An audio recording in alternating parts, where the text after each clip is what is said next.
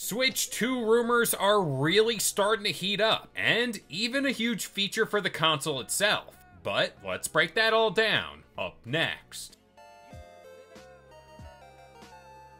What's going on, guys? It's Kalo, and I'm here to give you the lowdown on all things gaming. And if you're new here, feel free to subscribe to this channel for weekly video game news content. Drop a like on the video, and welcome to the level up. So I think it's safe to say talking about the Switch 2, the Super Switch, or whatever have you, has become a little bit of a tradition every week on this here channel. We've covered practically any and all the rumors surrounding this console, and I'm kind of just thinking to myself now, what am I actually gonna do when this console gets revealed? Speaking of a reveal, we got some information surrounding just that. And this could all be good news or bad news depending how you look at it. People have theorized a reveal in early 2025, with the release anytime from February to June. But allow me to lay out the groundwork here that could hint at some type of reveal, let's just say in the next couple weeks. Nintendo just held a direct that combined two events, and that's all for the price of one, which is a very different tactic by them. Since then, people have begun to stoke this flame that Nintendo was doing this to make way for that classic September Direct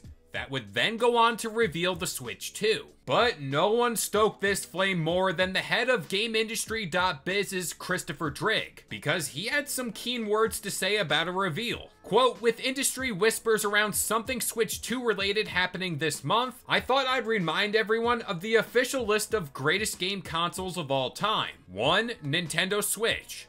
2. Everyone else." The important part from this here tweet is that whispers are being passed around, and that's all about the Switch 2 in some type of way, shape, or form. And you know that good old saying, where there's smoke, there's definitely fire. Now let's move on to Andy Robinson from the VGC, who did chime in on this matter as well, where he claimed a bunch of press have pretty much heard the same thing, but he wouldn't bet the house on this. Basically, what this all means is rumors are making the rounds behind the scenes, but again, they're just rumors, and that doesn't really confirm anything, at least at this time. But you know me, I like my numbers. I'm gonna give you some that could back this all a little more. Now let's take a look at what David Gibson had to say here, because we have actual numbers that could pair nicely with a Switch 2 reveal. Quote, "No one seems to have noticed the Nintendo assembler, Hoisden, is spending 2 billion yen on product equipment and 1 billion in automation in fiscal year 3, 2025 for its major customer in amusement, Nintendo. I still expect September news and a March 2025 release for the device." Now, for those of you who don't know what this chart means, basically Nintendo's assembly partner who makes these devices is spending a lot of money. And that's all just kind of happening out of the blue.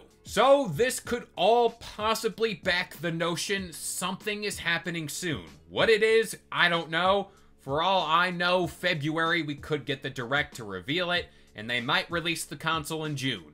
At this point, everything's up in the air. But as of right now, just kind of take this all with a grain of salt. I, on the other hand, am still holding on to this notion of a September Direct, with the release of the console happening in early 2025.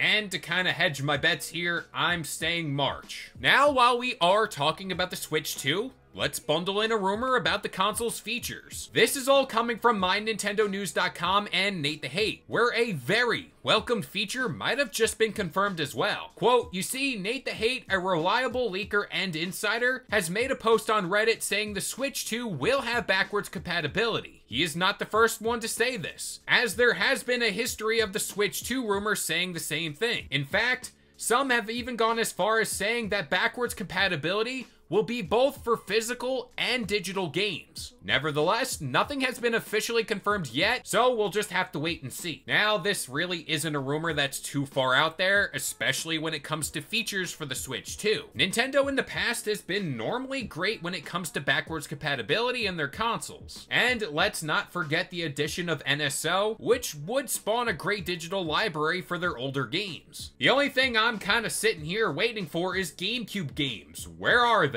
I need them physically, I need them digitally. Whatever means, Nintendo, please just do it. But with all that being said, I'm gonna pass this question off to you once again. When are we getting the reveal, and when is the release of the Switch 2. But that about does it here. I've been Kalo, I gave you the lowdown on all things gaming, and if you're new here, feel free to subscribe to this channel for weekly video game news content, drop a like on the video, and this has been the Level Up.